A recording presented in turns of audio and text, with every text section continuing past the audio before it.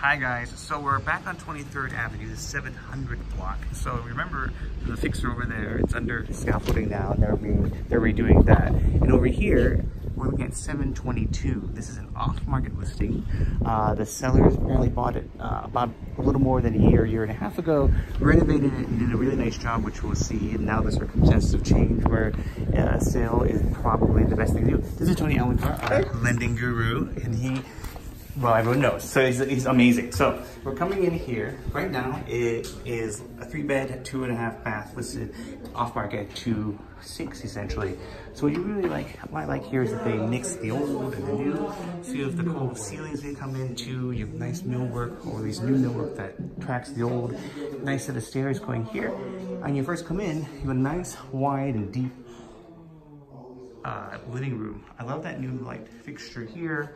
You've got the old fireplace, which they didn't upgrade with gas or anything, but they could. They added recessed lights, which are in. I really like the sharpness of the cove moldings, and they did double pane windows here with great hardware as well. See if you can see that. There you go. I love those windows. They open that way.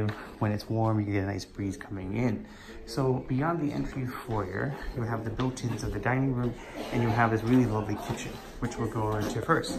Some more traditional feel. I really like it too. Love that decorative tile, the concrete tile, I think. With pattern, you've got a nice stone countertop. I think that might be marble, but it might be porcelain, or it might be quartz as well. You have the nice slide-in Bosch gas stove. It's a 5-inch one with a nice hood as well. Love this farmhouse sink, and you've got the filter water, and you've got your pull down there. They've tracked the floor plan as before, so it's pretty nice. You just have this little pantry here, and then the bathroom back here, they just updated it, really nicely done. It's bright, and it's nice. I love the pattern on the floor. That's your yard access as well. So over here, you have this nice office, which is great.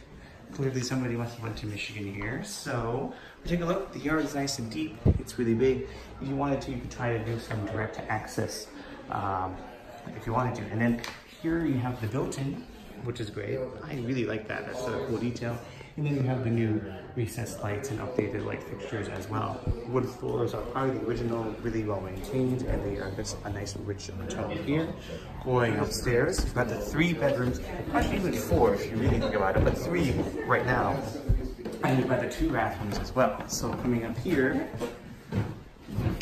you'll notice there's a really nice skylight above and a nice chandelier as well. And in here, they've done a great job in terms of, oh wait, there is 2 bathrooms up here. I like that light fixture here. And over here, they added a full bath, a master bath as well. I like this high sink. I love the roll sink as well. It's really nice. And then, ooh, so toasty. You have the radiant floors, which is really nice too. And a nice full shower as well. Tile enclosure with the glass. The linear drain, oh, that's really nice. With the hex light motif, you got the black and the gray, and then there you've got a smaller version of it. You've got nice with the tile, spacious and deep master bedroom again. And also they did the double pane windows, yet they kept the preserved mullion look as well, because it's that arts and crafts Edwardian feel. And you still have a nice sized closet too. Over here, 2 rooms, and then the 3rd room back there. Same sort of theme over in this bathroom as well. It's a really tall. Nice, great hardware too. The black and white theme, the hex tile, the stone, the chrome. Oh, that's a stone. Anyway, and then I love the little darting in the balusters too. Room number 1. And I actually like the curtains too. Room number 2. And again, you have the, like I said, the chrome, and you also have the double pane glass too. And then in here, you've got the other room back there. And one thing, a little detail that I really like is that they did the great hardware too, and yet kept that vibe, but it's contemporary. Nice millwork and wainscoting.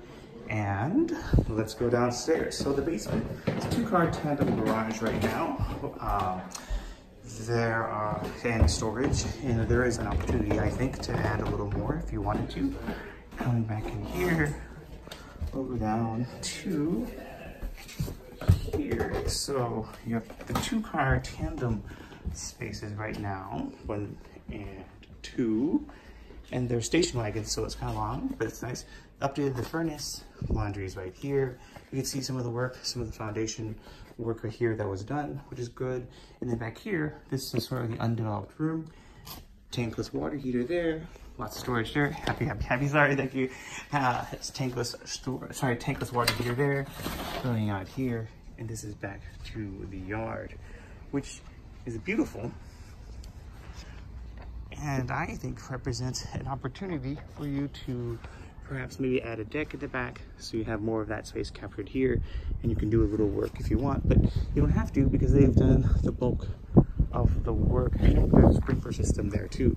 So you have a lot of the stuff already done for you, and you can customize it if you want, but I think they've done a great job. So right now it's off market, and I don't think it'll be on the market anytime particularly soon. So it's a good opportunity. Thought you guys might like it. Listen with our colleague over here at Vanguard. And of course, this is Kevin Ho signing off. Thanks for watching.